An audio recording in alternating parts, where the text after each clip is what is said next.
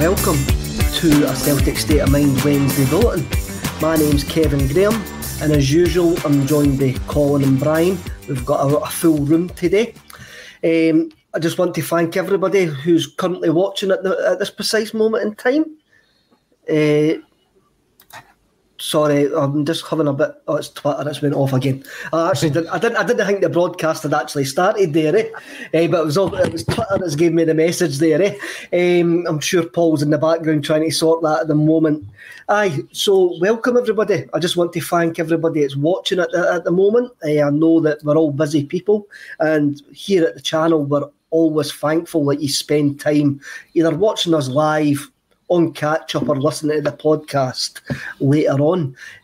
So if you subscribe, give us a thumbs up. I'm usually in the comments telling people to give us a thumbs up. So give us a thumbs up just now and we'll go on. Brian and Colin, this is the first time you've been on since Bertie Auld passed away. So I'll come to Colin first. Bertie was always a visitor to the Greenock CSC. So what's your memories of Bertie Auld? Oh, where do you start, I think everybody's got a great story to tell about Bertie and his time at their clubs or their CSCs, and we're no different down here in Greenock. Bertie was a regular down here. He was down that many times. I think he had his own corner. He's such a gentleman, an absolute gentleman. He's one of those ones that, and Jerry McDade, who hosts a lot of the events in Greenock, put up a fantastic story about him. He said that he was in a rush. It was the week that Celtic were celebrating the 50th anniversary of Lisbon, and Bertie was wanted all over the place, but made sure that he had time to come down to Greenock, but he could only stay for half an hour. So he comes down, and Jerry says, well, do you know what, we'll have a quick Q&A just for everybody, just any questions you've got, ask Bertie, and we'll try and get as many answered as possible. So the first question comes in, who was your favourite player to play alongside Bertie? Bertie takes a mic, 45 minutes later he's still answering the same question. That's the kind of guy that Bertie Auld was. And he's just an absolute gentleman. Anytime I was in his company, he was so kind, and he had the stories to tell. He just loved to wind people up, and you can tell by the outpour and the grief that's came from this how much we're going to miss someone like that. And he is one of those ones that when that news got announced on Sunday, I was absolutely devastated. It felt as if he'd lost a member of your family when he'd passed away, and we don't get characters like that nowadays. Anybody that's putting on a Celtic jersey should look up to guys like Bertie Auld and say, in 50 years' time, that's exactly the way I want to be revered. And I don't have the words to describe how it feels that he's not here with us anymore. Brian, what's your memories of Bertie Auld? Yeah, it's one of those interesting things. I think Colin touched on it there, just character. It's not just a loss to football, it's a loss to society in a way, because you just don't get men like him anymore. He really was a cut above. I met him twice. First time I met him through work, and I was starstruck. Now, I don't get starstruck. I've met loads of footballers, loads of people over the years, and I was so starstruck I forgot his name. And I was very excited to see him. How you doing? He's like, how you doing? Blah blah blah. And I was going, what's his name? I couldn't remember. So then my boss was there, and he says, right, introduce me, son, come on. So he obviously clocked it. And he came to me, and I says, oh, this is Mr. Auld. And he went, who are you calling Auld? Yeah. He's like, no, Bertie, son, Bertie, come on now. And I was like, oh, listen, I'm Brian, pleasure to meet you. He's like, no, pleasure's all mine. And he just stood chatting. And he was there for, must have been, he was with his son, and his son was desperate to go. They had something to be. And again, he just kept chatting away about Celtic, about life. I said to him, my granddad, Orgy, was a big fan of yours and stuff. And he was so complimentary and just a real top character. And I'm sure if you heard some of the jokes and some of the stories, and if it's been said before, I apologise, but one of my favourites was he was doing autographs. He was signing messages for people, and there was a guy kind of hanging about, and he says, all right, son, do you want me to do a wee message for you? And the guy says, oh, no, it's all right, I'm a Rangers fan. He says, don't worry, son, I won't get joined up. just a talk, and I think it says Colin says, I'm sure people feel the same. It's when anything like this happens, it kind of, you think of your own family, you think of your own relatives that went through something similar, and the positive about it, I suppose, is that it always reinforces the fact that no matter who we are, rich or poor, black or white, everybody's the same. Everybody's got the same weaknesses, the same flaws, and the same good points, and we're all the same. We all feel loss, we all feel grief, but the difference is Betty will be remembered for generations to come, and I think that's the best thing you can say. Well, he felt like everybody's favourite granddad. That was that was the kind of vibe that you got from him. Michael, Karen comes in here, Colin. You're in Greenock, Colin. My sister lives in the building with the windows. You might need to... is this something that happens in Greenock, that you've got buildings with no windows? No, there's plenty of windows. I'm looking out one right now. Just get bars on it. Aye, probably. Let us know what building you're referring to. Drop us a message. Aye. I thought that was maybe a well-known landmark in Greenock or something like that. I was just like... Yeah. I tell you what, it was announced yesterday, Kevin, that Greenock is going for city status. We are moving up in the world. We are moving up in the world. You better get central heating installed first. We'll still get outdoor toilets, but we'll get her. Oh, brilliant. Today's tagline, and we'll come back to Bertie later on, because something Brian says got me. There's a link to the Ange Postecoglou press conference that we're going to speak about as well. But at the moment, the Celtic AGM is currently ongoing. So there's going to be a lot of questions getting asked in this AGM. So people in the comments, if you like to keep us up to date, I know Colin and Brian have kind of got one eye on it. I haven't, because I've got to keep one eye on news and one eye on the comments and make sure Twitter fails, which it has once again.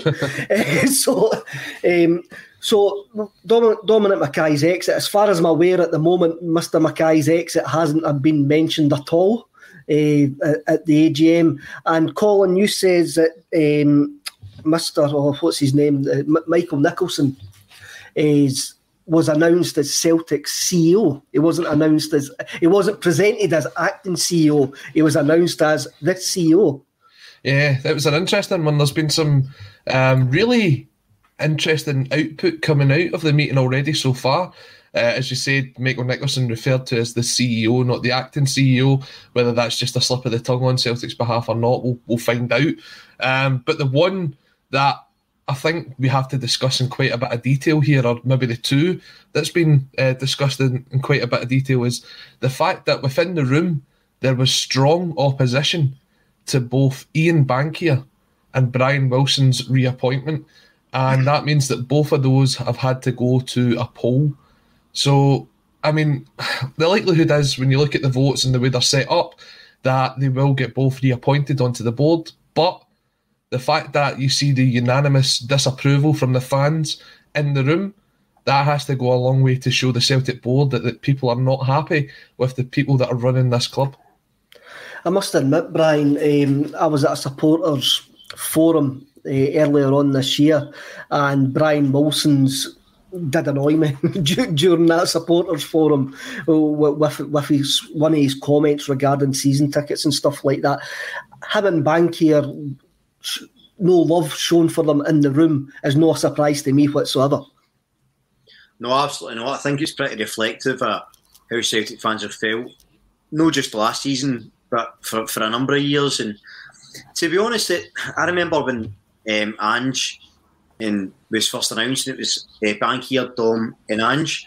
And Bankier looked like he couldn't be bothered. They looked like they didn't want to be there. There's always felt like a sort of, not disgust, but it looked like they never really cared too much. I wanted to be involved with the fans. It was almost an effort for him to do anything. And I don't know, I think it's Colin says it may, when it goes to a poll, it may still go through, but I think it's really, really important that these things came up, that the opposition towards him and Brian Wilson were quite evident, because it shows that this isn't something that people are fed up about and then we'll just go on with. It's something that's not going to go away. And Celtic fans have been strong in their opposition to a few things, which I dare say we'll talk about. And I like the fact that, it's sort of shown. I mean, Colin, what Brian says there is right. I actually love the fact that it got into the room for the AGM, that it's not just the wider support, the outside support. The shareholders sitting in that room have went there and stuck up their hands and says, we are not too happy with those men representing Celtic Football Club. And for me, that's a little bit of a breakthrough after a number of years when nothing happens in the AGM. I think what you've noticed over the last few years, and you've got to give credit to the Celtic Trust for this as well, is people are starting to take responsibility as fans, and they are standing up for what they believe in, and they're finding that there is a way through the political system that is Celtic to make their voices heard. I know there was a lot that the Trust worked on getting people to put their proxy votes in and vote against this. But you've got, as you say, Kevin, the people in the room. And going by the updates, and I'm getting the updates from the Celtic Underground here, that in the room, it was 90% against Ian Bankier's appointment in the room and 75% against Brian Wilson's. That is a strong indication from the fan base that they've had enough. And do you know what? As you said, they probably will go through on the likes of the poll that will be held later on today. They will do, but yes. If you are Brian Wilson or Ian Bankier, if you've got any sort of conscience or any sort of concern for the football club, you're looking at it and you're going, I'm not wanted here. But they won't. They'll continue on regardless. Well, will they show any sort of sense of knowing Brian? The Celtic PLC are not very good at reading the room, and that's been proved over the last number of years. Yeah, it seems to be there's always been a lack of self-awareness amongst them. But as Colin says, maybe this is the joint where they say, do you know what? If it's going to affect shareholders, if it's going to, might have bigger ramifications, if it's got into the room, which for the first time, and I don't know how many AGMs that's happened, maybe that's time where they go, maybe this is a good opportunity to sort of move away. We don't know. It's hard to see, but I think we've spoken it before. I always think there should be change at top level fairly regularly anyway. I think any business, 5-6 years, there should be a bit of a turnover. I think you need to get a bit of diversity in there. Not just a gender or colour, but diversity of thought. And it's been time for a change for quite a while. So maybe this is the starting pistol on a bit of change. Let's hope so. But overly trust them to make the call themselves, I would be sceptical.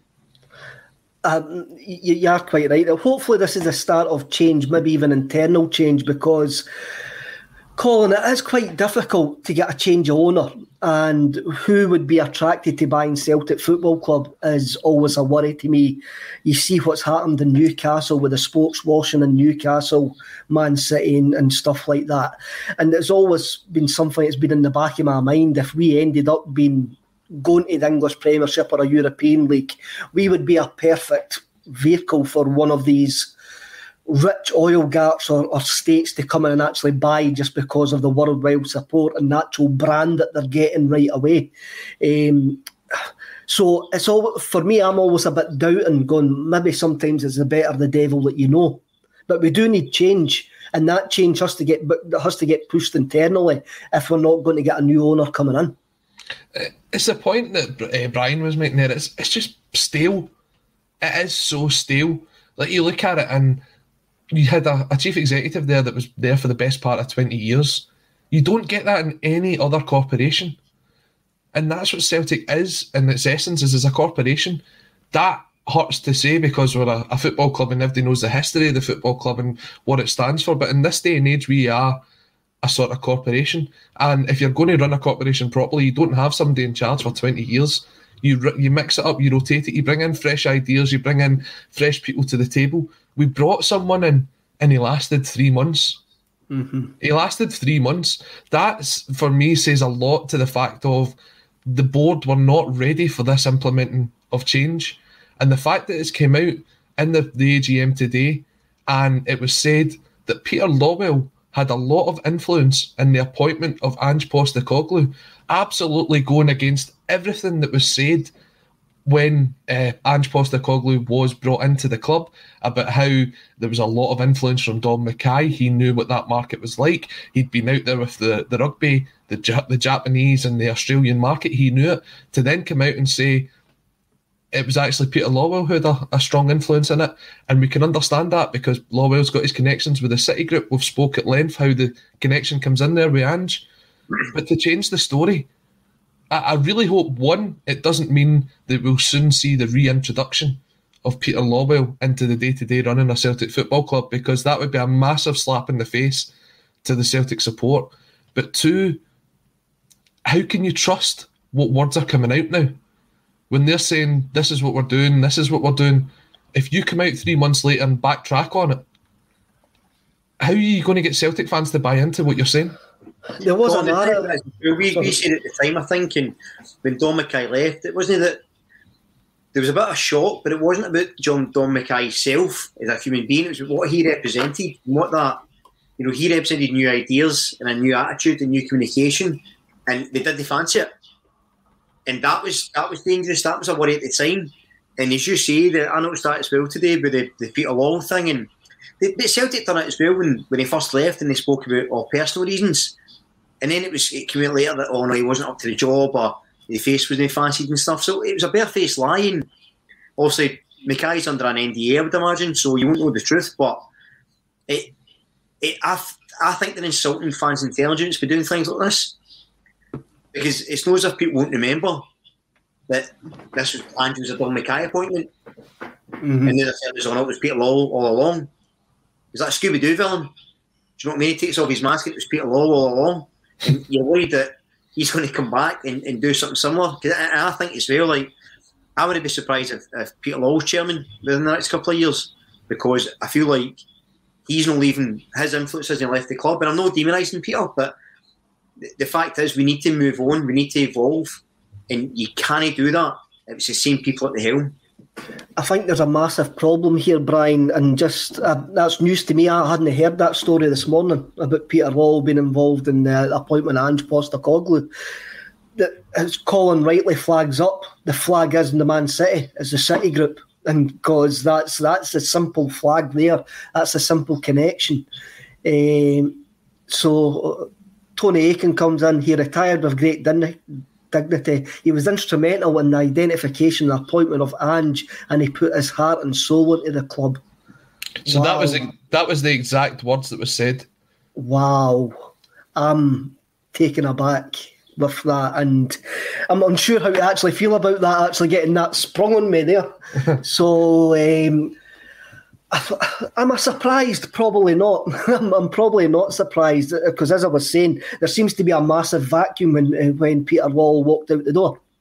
There seems to be a lot of guys who Peter maybe done their jobs, and when they were asked to do their jobs themselves, just weren't up to it, because Peter's style of micromanaging was very demanding, covered up a lot of things. But we'll keep the AGM. Anything else that comes in for the AGM, just let us know. Let us know in the comments, and I'm sure the boys will let us know as well. Especially when the guy comes in who's always at every AGM and complains about the temperature of the water in the toilets in the main stand. I want to know when he comes in and asks that question, because he asks that question every single year. It's either the temperature of the pies or the temperature of the water in the main stand. Or the Wi-Fi.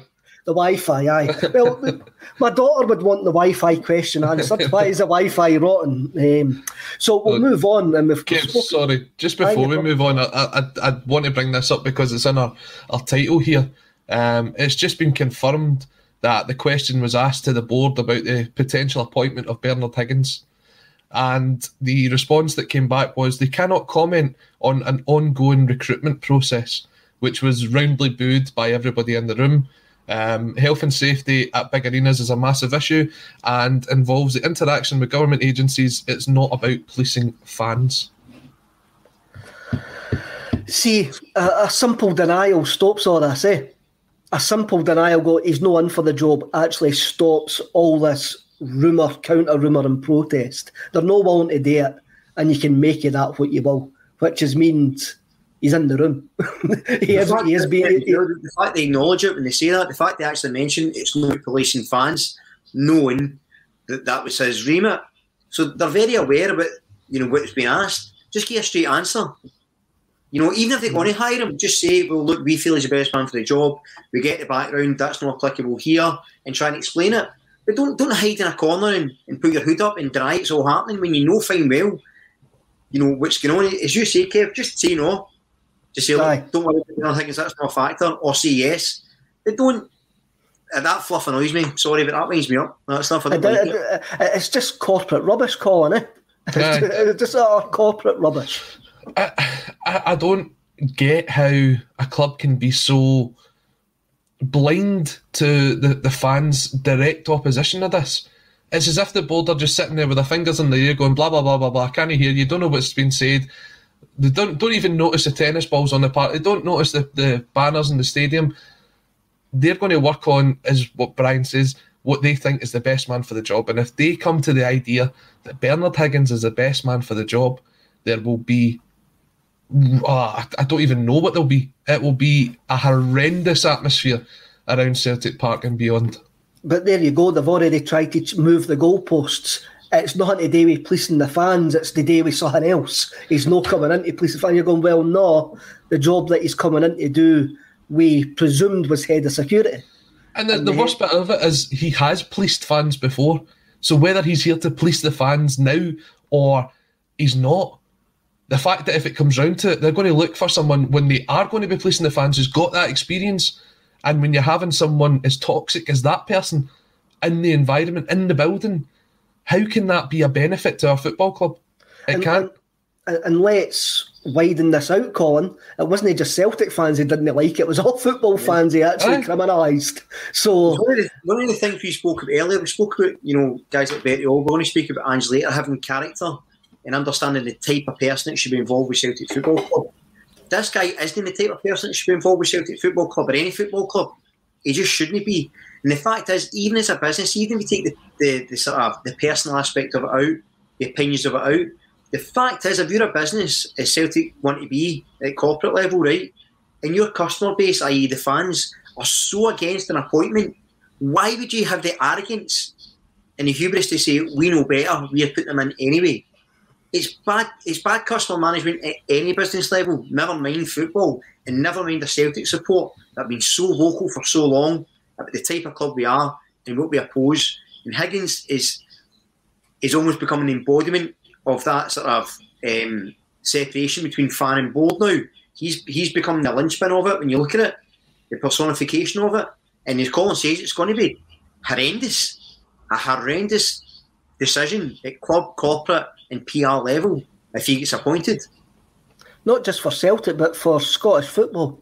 For other Scottish football fans having a look at us as a football club and going, why are you appointing that man? Why?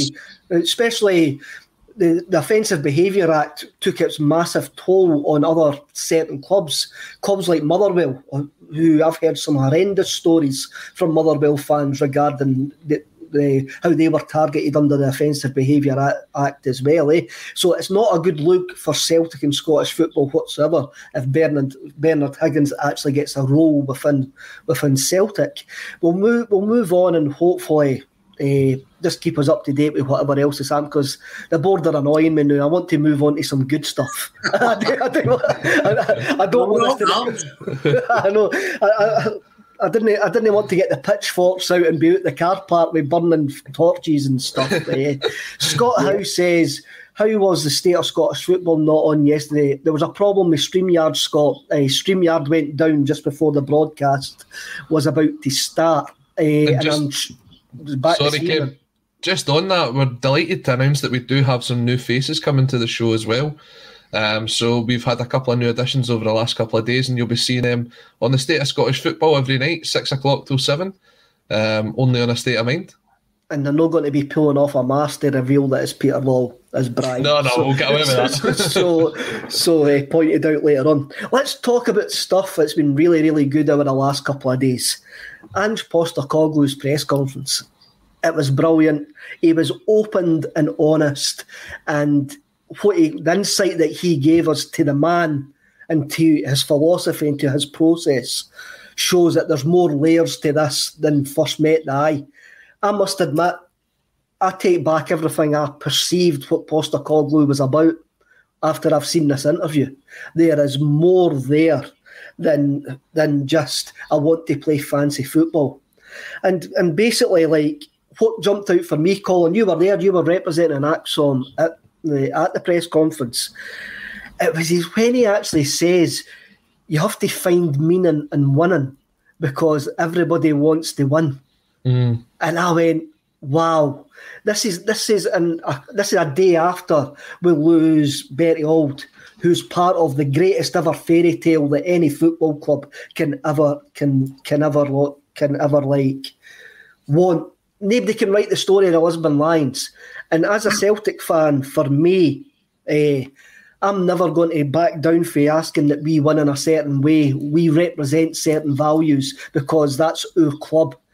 And when Ange Postecoglou says that, I went, I get you. You get me. You get where we want. You get where we want to go. And I'm never going to back down for backing Ange now, because that find meaning in winning just says so much about his philosophy as him as a person and also as us as a football club.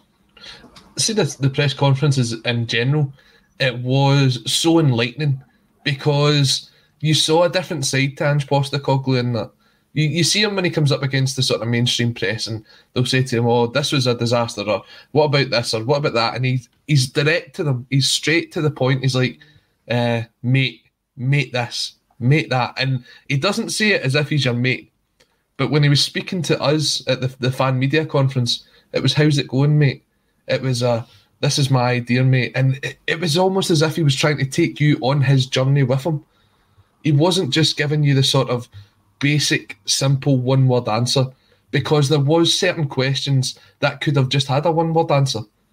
And that's not a dig at the questions, because I thought every single question that was asked at that fan media conference was absolutely superb. But I think if the mainstream press had added it, then he could have given a one-word answer or a one-sentence answer, and he could have moved away from it. But the fact that he kind of took you and he gave you all his insights, even to the point of speaking about untapped markets, and the fact that he's looking at the South Korean market, the Iranian markets that people would have said that you're never going to get a player from there. But he's got that knowledge. He knows there from being out in that area, that's the kind of markets he would have targeted whilst he was playing in the J-League. And he was asked a question, and there was a question asked about, would a Scottish Premier League player be a success in the J-League? Now, how is he going to know that? I mean, he's been here long enough, he can maybe tell what certain players are, but you never know until... But he gave a good 3-4 minute answer on that. And he was open and honest, and it was so enlightening, Kev, that he picked the time out with everything that's going on at the football club at the minute to open up to the fans and to build that relationship with the fans. And I'll shut up in a second because I've been talking for ages, but he turned down and he says, and it's something that will stick with me, I haven't earned the reputation and the kind of applause that I've received from the fans so far. I've done nothing to earn that, to deserve that.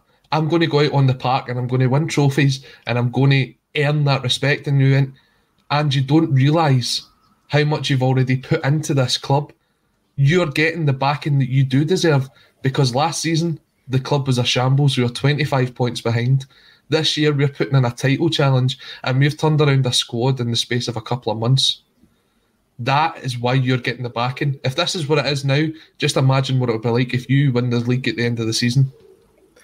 Yes, I mean, he's coming from a professional point of view when he says, I didn't deserve this yet because I haven't achieved anything yet. We're right at the start. But let's appeal to the romantic fan and all of us in this room at this precise moment in time. When he says things like, anything that we do will just be standing on the shoulders of giants. And he gives us a Danny McGrain story as well. So he never put a foot wrong in that press conference, Brian, did he? No, he was excellent. And last night, I've been a fan, no from when he was, linked with the job, but certainly the first a few press conferences, the way he went about his business, he seemed like he got it. And that just confirmed it. And, I would get fired up about the board and stuff earlier, but I'm getting fired up in a positive way now thinking about it, because I was so energised and enthralled by the words he said. And it wasn't coming from a rehearsed place. It wasn't coming from, ticking a box and, oh yeah, actually, watch old Celtic videos at home, and I've always been a Celtic fan. It wasn't any rubbish. He just gets it. If ever a man in a club was suited, it appears to be Postecoglou Celtic. When he was talking about being on the shoulders of giants, I thought that is excellently put. When he spoke about how the reason we're all here is because of the sacrifices everyone, fans, players, staff, have made over the years to build Celtic up.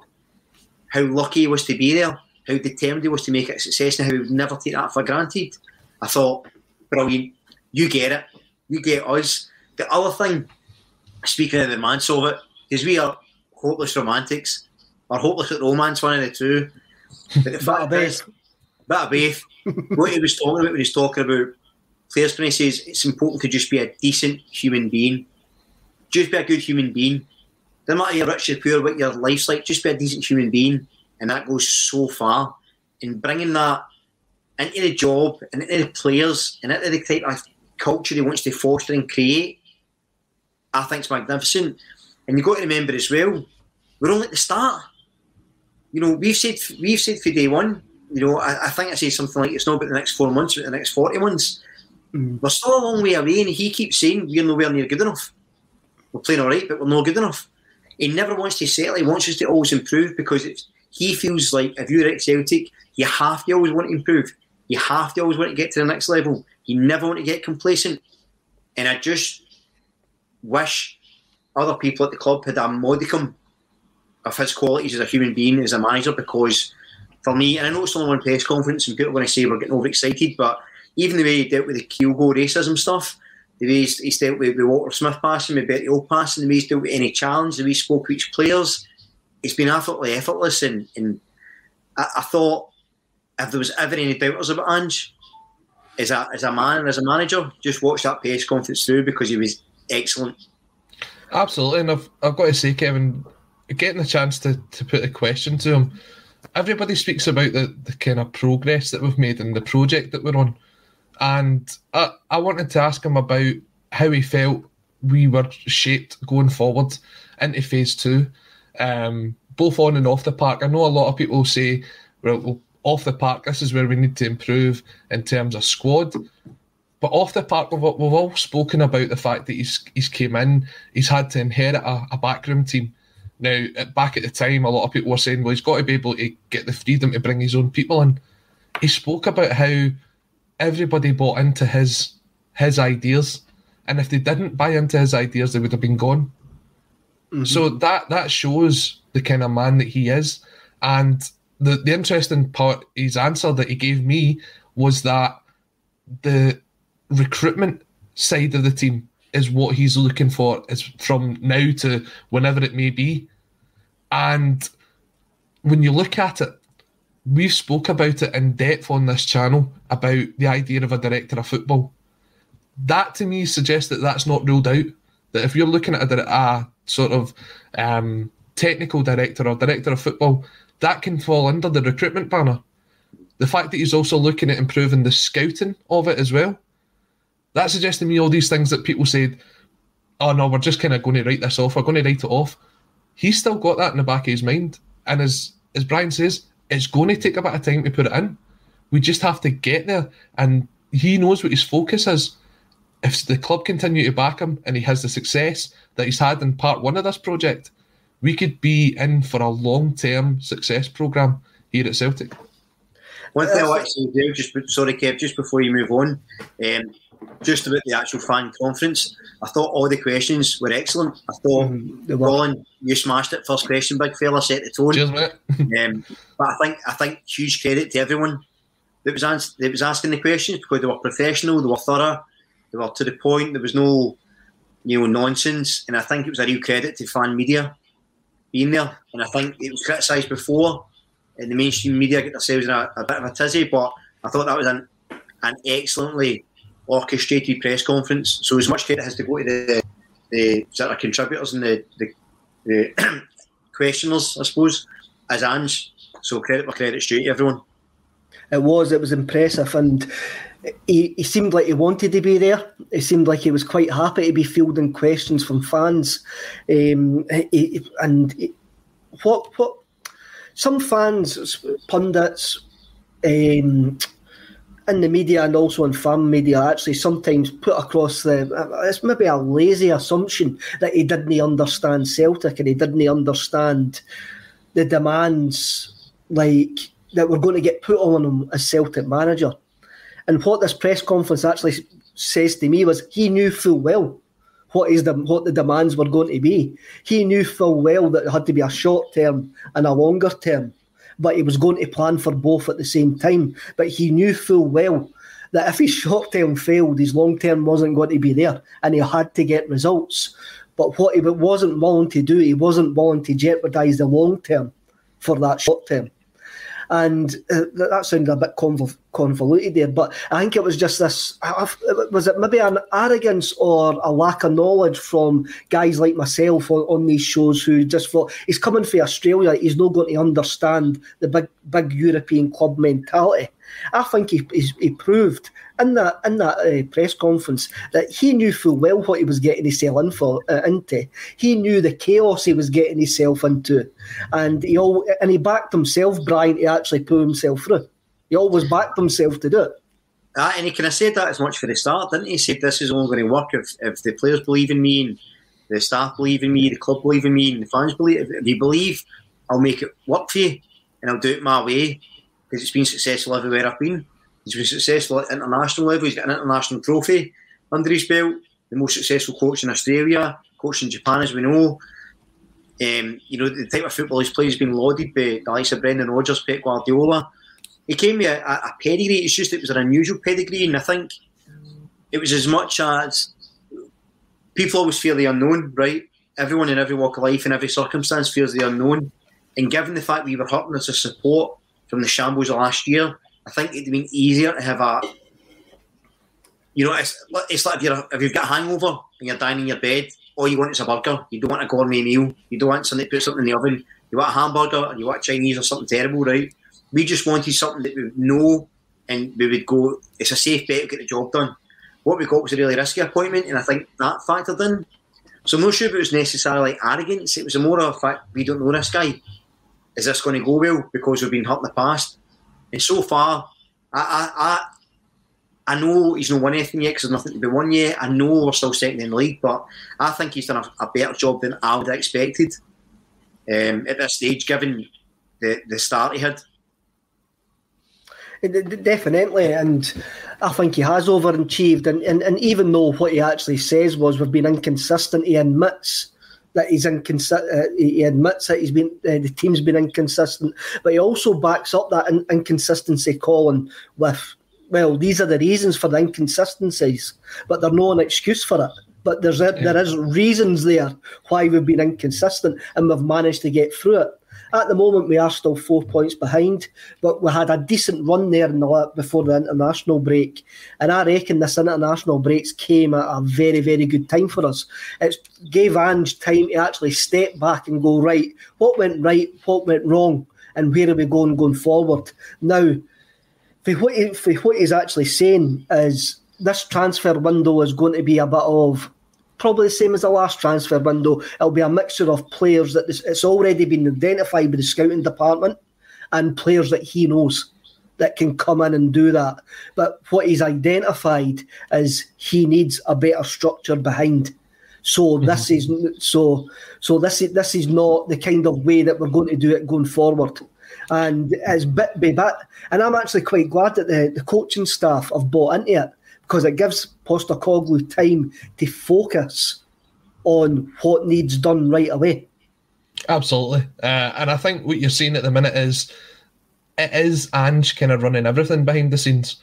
He is the one that's identifying players, he's bringing players in, he's kind of maybe putting it out to the team saying, look, go and look at this guy, go and look at that guy. I think what he does need, though, is he needs a team that he can trust behind him to do that, so that he can focus on other things, because he's doing that at the same time as developing players. And you've saw what he can do with players so far this season, how much he can bring their game on. It's important that as a manager and as a head coach of a football club, that can be his prime focus. Yeah, you want him to be involved in looking at the transfers coming in and out, but as you say, the results on the park will determine whether he's here for the short term or the long term. So if he goes and wins the league and he brings the players on, that's exactly what you're looking for. If he's also got an insight into the Japanese, South Korean, Iranian market, whatever it is, that's important too. But he needs to say to whoever it is that he gets in there to work alongside him, you know what I'm looking at, you know what I want, you know the kind of players I'm looking for. Go and take a look and come back to me. Instead of him having to say to the guys out there already just now, I know Maeda from the J-League, I know Hatate from the J-League, I know such and such from the A-League. What do you guys think of that? Can we go and get a deal done? He said it, and I've got to say he was very kind of complimentary to his family of that, is that he knew that as soon as he came over here, for the first couple of months, his main focus was going to be on the club. He knew the job and he knew the kind of project that he had to take over. And his family had to come second to that because he was putting the amount of time into the club. Having that structure behind him, knowing that his family back him in that sense, that is so important. Because if he didn't have that, I don't even know if he'd have been able to take a job like this on. So it just shows you how much of a project Celtic was in the summer. And we're not there yet, but we've got the groundings of a very good structure. It's just about putting the building blocks in place. You're right, it's just the groundings, and we're seeing it's very easy to be negative. It's very negative. It's very easy to go, we might not get at the Europa League group. We never got into the Champions League, this and that. But trying to be positive at this point, this is what a manager has to do. And I think myself, I always look for the positives in this stuff as well, Brian. And one of the positives that I actually found from the press conference as well was the way that he actually spoke about the players. He bigged up the players, going, the way that I want to play is complicated. And I need players to buy into that. I need players that are willing to step up and to think outside the box, like what I'm going to do, to ask them to do things that they've never been asked to do before.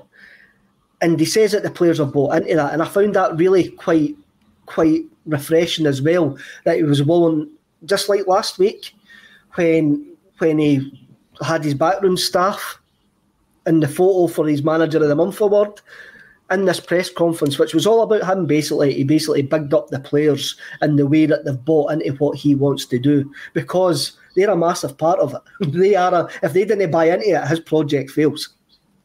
Absolutely, and I think he was very honest with some of the players as well. He was asked about Uragidi and Liam Shaw and James McCarthy, and he wasn't deflecting. He wasn't giving a sort of fluff answer. He was quite honest in that, we need to see where their careers lie, if they're going to go out on loan, or if they're going to get a shot at the first team, if they're going to be up to speed properly. But what he did say, which I thought was lovely, was everyone that plays under him will become a better player. Whether they're good enough to be in his team is something that's in their own hands, but they will improve under him. They will improve at training. And I thought he handled that really well. And you're right about the players that they've bought into him. The much maligned Tony Ralston's an ideal example. How the improvement in him, regardless of where he sees level just now, the improvement from where he was is sensational. It really is. The improvement in Rogic he looks like a different player. Even Callum McGregor, who was excellent in recent years, has really looked back to his absolute best. Young Stephen Welsh, when he's come on, he's looked solid. He looks like he's improved as well. There's improvement all over the park, and you can see that people are buying and enjoying the football. And as we alluded to earlier and we touched on, the type of people he wants at the club are the type of guys that will open up, that will buy in, that will roll their sleeves up, that will work hard, that won't have egos, that will get on board and merge with each other. And he was the way he spoke about Callum McGregor was exceptional as well, about how influential he was. And as you say, Kevin was at pains to point out that he was such a good captain, such an influence in the dressing room, bringing people together, getting them involved, making them feel at home, and those characters. And that's why we always talk about character and culture being so important. That attitude's going to filter in, and what he's going to have is, eventually, as much as he has it now, is a team of players that want to be there, that love playing there, that love his coaching, and that are fighting for each other. And it's not going to happen overnight, but considering the difference in this squad of players in a short time, fantastic. Great work so far. Comment here, ACSOM technology. To me, Ange also seems to be performing a hybrid role of head coach and de facto director of football. He has been outstanding. I find it very difficult to argue with that, Colin. Yes, there's been a few bumps along the way, which you will admit. I mean, we are allowed to draw games of football every now and again. We will actually lose games of football every now and again. Not everything's going to be perfect. But when you see him talking about the 12 players that he brought in and being open and honest about where those 12 players are in the process, like Liam Shaw and Uragide, he's had a lot of plates to juggle. He has had a real lot of plates to juggle. And for a guy who's trying to implement a system onto a team, but also try to handle what he sees as massive gaps in the background, i.e. he's came from Yokohama, who have got access to the biggest scouting database in the world in the City Group, to come into Celtic, where I don't know what sort of database that they've got. It's not going to be on the City Group's level. He spoke about the data, how scouting's completely different now from what it was in the past. The data, the analytical stuff, and that's where he wants Celtic to go. And he's got to sell that to the PLC. He's got to go to the PLC. By the way, instead of doing this, we need to do this, and that could cost him a player. I mean, let's be brutally honest about that. That could cost him a player. But it's cost Celtic players down the line. The fact that we've looked at a kind of outdated scouting system. I mean, anybody can go and buy Y-Scout right now, and that's what's used by millions of clubs all over the world to kind of identify players. That's where you can go and take a look. You can see a player's performance over the last 10 games. You can look at their stats. Kev, you can look at their heat maps. I know you'd be delighted at looking at them. I like a heat map. Mad for a heat map. Mad for a heat map, me. But I think at Celtic we've kind of got this whole, we know a guy who's got a couple of players and we've done that before. Do you know what I mean? I don't think it's exactly like that, but when you look at the kind of signing approach that we've made over the years, that does seem to be the route that we go down. Oh, we know Jackie McNamara, he's the agent of Greg Taylor. We'll get that deal done. Oh, we know, I've totally forgotten the Israeli boy. Dudu Dahan. That one. Dudu Dahan. We know Dudu. He's got these guys before. Who else is on his list? That kind of seemed to be the way that we were going there. But I think now when you look at it, it is sort of similar to the fact that Ange knows guys. He knows guys for the J-League, he knows guys for the K-League, he knows guys for whatever. But he is right in saying that only works so far. And he does have to improve his recruitment team. And he does have to improve his scouting team. And as you said, Kevin, if that does mean that the cost of implementing that is that you miss out a player, that's a short-term pain for a long-term gain. Because down the line, we're going to be in a situation once again where we are going to have to rebuild a team, because that's just the way things go. You get teams that last 5-6 seasons and then you've got to rebuild them. But it's all about putting in future planning. And at Celtic, that has not been there. It's got to the point where this season we brought in a right back, and it turns out we've had Lustig's long-term replacement at the club for years. We just didn't know about it. But you're only now signing a permanent right back who is or was looked at as Mikael Lustig's replacement, and they left the club 3 years ago. There is no future planning. What happens if Kyogo takes a long-term injury? What if he's out for the season? Are you going to go with Giakoumakis up front? Are you going to go with Ajeti? There isn't that long-term replacement in there. If Jota gets injured on the left-hand side, who do you turn to? That is why he's saying that both things are the focus for January. It's not just getting the players in, but it's getting the recruitment side perfectly aligned with what he wants it to be, so that he can say, well, do you know what? We missed out on target A, but I know target B is right there, and that's the kind of guy that I'm interested in as well. Let's bring him in instead of this 3 and 4 week gap in between transfers because we've lost out on our main target. There's another way of looking at it, Brian. If we had this scouting network and we had an up-to-date, spent money on it, then we wouldn't be signing guys like Bayo, we wouldn't have wasted money on guys like Barrio and Kamala, because the scouting system would be like, no, wait a minute.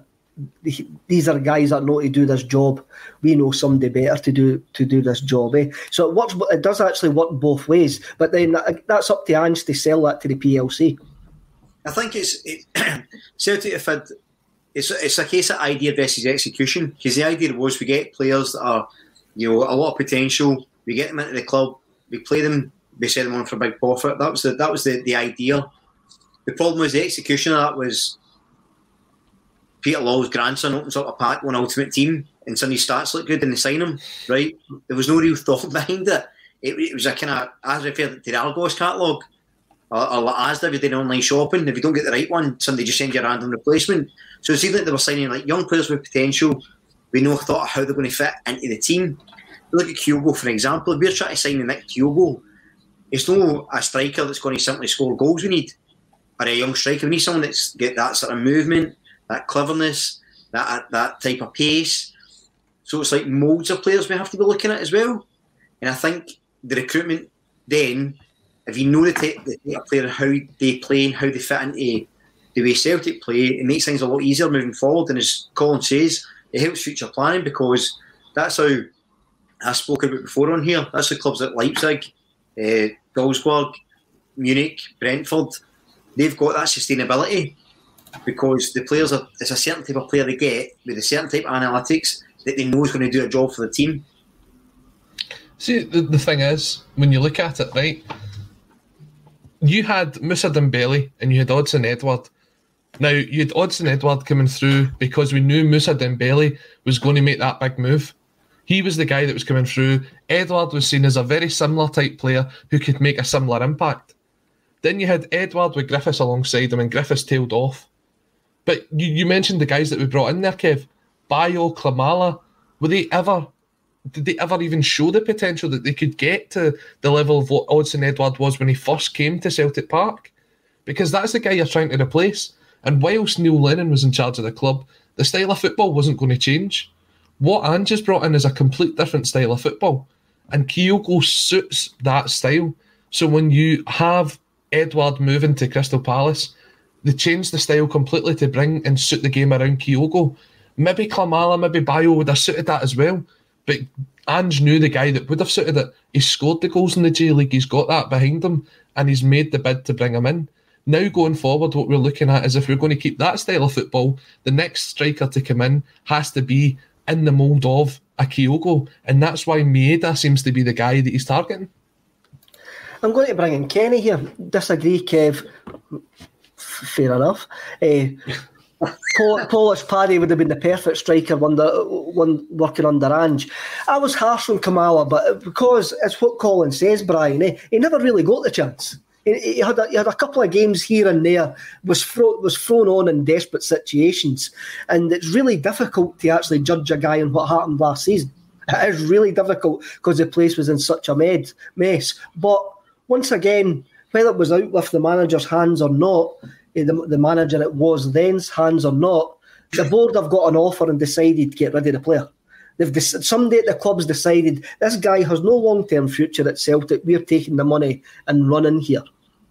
I mean, it could have been a case maybe Kamala's agent has said, look, this is going to be a better move for you. You're not playing here.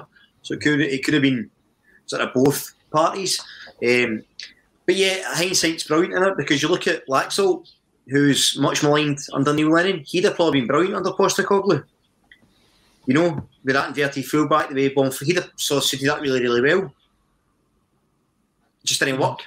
So, you know, as Colin says, if you've got and the thing about it is under Neil Lennon, there was no style under Neil Lennon. You know, and I'm not being revisionist, there wasn't. He sort of goes, this is information, I trust the players, it's all about the players, just go out and win, because that's what happened with him when he played. Ange's about tactics, about coaching, about systems, about how players move, where they should be. And I think the modern day player requires that. So at least what we have now is, as Colin alluded to, a real strong indication of how we need to play, the type of players we need to play to fit that. So yeah, guys like Kamala might have done really well. We'll never know. We'll never know. And we just have to hope that, as he's both said, we plan more for the future now, and when we get players in, we know it's to replace an existing player. We know it's to replace an existing style of player. And if we do that, it almost doesn't matter who comes and goes, because essentially you're going to get the same mould and they won't have to try and fit in. Definitely, Colin. And we're now 55 minutes in and this klaxon's going to go off. Yes. There's a Brendan Rodgers klaxon. Now, here we go. Bring it here. Basically, we're now selling a vision and a philosophy in how we play. We're not selling. We're also selling the club, but we're selling. By the way, this is how we're going to play football. And I know for a fact that Josip Juranovic has also says that he signed after talking to Postecoglou, and Postecoglou saying this is the way that we're going to be playing football. We're no longer selling a move to a bigger league. We're actually selling a philosophy and a way to football, and that'll attract the right players. Absolutely, and that's what you're looking for, is players who look at the club, see the way that the structure's going and say, I want to be part of that. Whether it's for the love of how the football's been played or whether they think it's the best thing for their career development. If we can attract players like that, you're going to attract a better quality of player, and that can only be a good thing for us in time. You look at the Ajax model. Ajax bring in players who have got an emotional attachment, guys like Dusan Tadic and Daley Blind. They're quality footballers. But they also bring through some really good young talent, knowing that if they make a stage at Ajax, they'll go on and they'll get a move to the Premier League. And it's a way of attracting players in. We had that for a while, and then we lost our way. I think we have this kind of new implementation goes back to that. It does, eh? Now, King Colin, you've got to be somewhere in a couple of minutes as well. The last thing Postecoglou says was, we're working up the periods, and the best period of this season has got to be the last period of this season. Did you not punch the air when he actually says that? As if to go, I could picture Rocky running up these steps at Philadelphia and getting to the top of it and going, you've not seen nothing yet, wait till we get into the running of the season. And I thought that was great. I thought that was really, really good. He was really, really open, but what he actually says, where the best period has to be the last period of the season. Well, he made the brilliant comment as well, didn't he, when the interviewer asked him a couple of weeks ago, or if you win the day, you could go a point clear at the top of the table. And he says, do I get a prize for that? He says, I think we'll win the league in October. And he's just brilliant because he knows, and he's what I like, and seeing Postecoglou say things like that. And I'm with you, Kev. I was high-fiving strangers in the street, doing cartwheels down the Barrowlands. It was brilliant to hear, because you know he means it. It's no BS. It's no to get attention. It's no rabble-rousing. He knows, as they get towards the end, the longer he's with the players, the longer they're together, the more things are going to get better. And if that happens towards the end of the season, they're running strong, it can only be a good thing. And the thing about it is, that rolls on to next year, right? Because if he's getting better and better and better, next year, that's going to continue. As long as there's progress, you're on the right track. Right, Colin, here's a question. The question to both of you here. If Postecoglou doesn't win the league this season, do you think what he says this week with his plans for the long-term future means that he's going to get another season? Colin? Absolutely. Brian? Yeah, 100%. It would be 100%. That dude, him not getting another season would be worse than Bernard Higgins coming in. I'll tell you that. I think it's essentially at least one more season, at least. So, Kev, just before we wrap up, do you want some updates from the AGM? Yes. The question and answer session. As long as they're not going to annoy me. They will, don't worry. Question on why they renew the Old Firm trademark. They said that the cost is low and the renewal is to retain control of the brand and not to use it. I'm sure we'll speak about that on tomorrow's show. Financial fair play in Scotland. There is no financial fair play, according to Ian Bankier, who is taking a bit of a bruising at this. But one really important thing that came out of it is on the scouting. And Michael Nicholson says there's a network with a plan working 6 to 24 months ahead. Along with Andrew, building a football division for the long term. We've just appointed a head of sports science and we're recruiting a head of data. People talk about the director of football, head of football division, and we're working with Ange to get it right. So that kind of follows on from the point that he was kind of alluding to yesterday. And I think we should be excited at the prospect of potentially bringing in a brand new recruitment team at Celtic. I think that was quite positive towards the end there. At the start, it's not positive whatsoever, but I expect nothing else from Mr. Bankier. I just want to thank everybody for watching and commenting. Plenty more on the State of Mind channel. We've got a fantastic session with Gaz Whelan for the Happy Mondays. Go and check that out. It's a great interview as well. The State of Scottish Football is back tonight at 6 o'clock. Give the guys a bit of a check out as well tonight. A lot more on A State of Mind. We'll be back tomorrow at 12:30. I think I'm back tomorrow with Paul and somebody else. I don't know who the other special guest is tomorrow, but I'm back tomorrow. So thanks very much, lads, and hail, hail.